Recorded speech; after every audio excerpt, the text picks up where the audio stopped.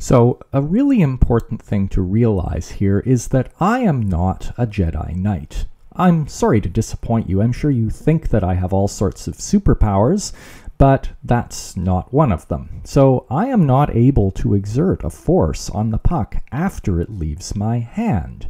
I can only exert contact forces on the puck. And so since I'm not touching it, there cannot be a force on it by me. Similarly, friction is something that the floor would exert on the puck, but the whole point of an air puck is that it hovers above the floor. It doesn't touch the floor, and so there can't be any friction.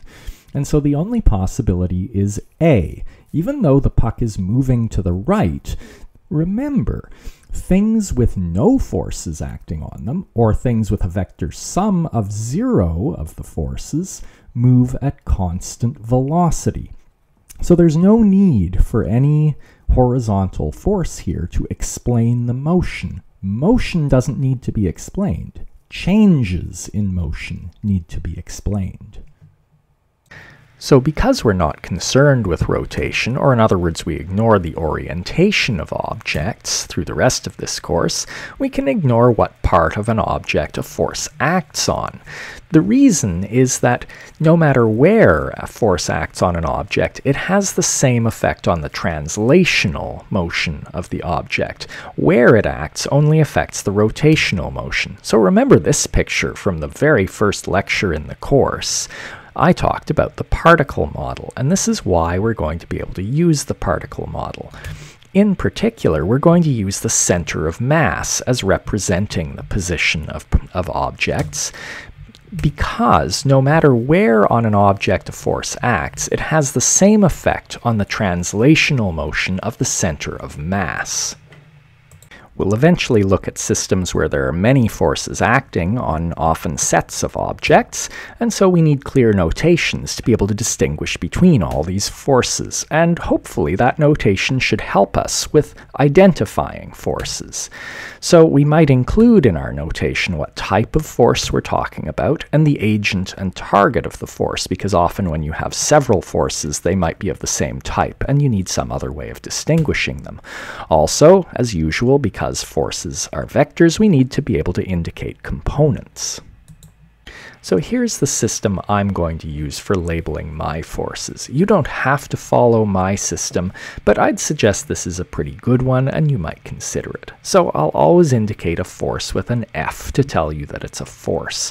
And in the superscript, I'll indicate what type of force it is, either contact or field. If it's a contact force, I'll just put a C, and that's for all contact forces. You may have met normal forces and spring forces and so on in various other courses. I'm not going to make those distinctions very much because, as we'll see, they're rather arbitrary and artificial distinctions. However, for field forces, I will distinguish between them. So I'll use a G for a gravitational force, which is the main field force we'll deal with in this course. But in PHYS 1204, I'll often be using E for electrical force, and so on. And it might seem strange to use a superscript because, that's exponentiation, but we'll never have to take a force to a power. And so that superscript spot is just sitting there unused otherwise.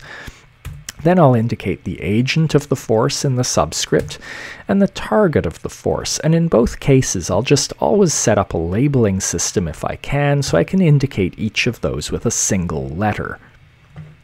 And often I'll leave something out if I don't need it. So for example, I'll often be writing down a bunch of forces that are all on the same target, and then I'll just leave off the on part of my notation.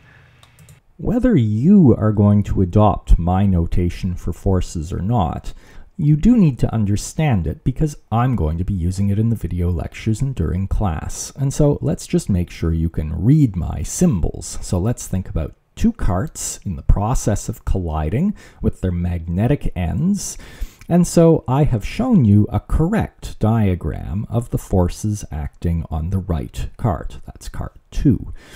And so now I've told you the Earth is E, and cart 1 will be 1, and cart 2 will be 2, and the track will be T. So those are symbols I'm using to represent objects and targets. And now, according to the diagram I've drawn, what are the forces acting on cart 2?